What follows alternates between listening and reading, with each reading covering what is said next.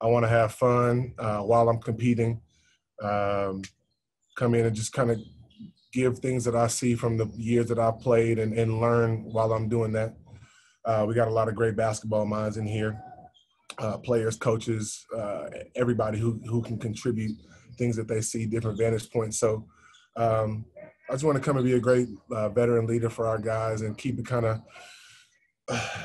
lighthearted, especially when we're going through the ups and downs of the season. You know, you can go on a great streak, you can go on a bad streak, but you know, for us to be able to keep things in perspective and compete while having fun, that's kind of my main focus.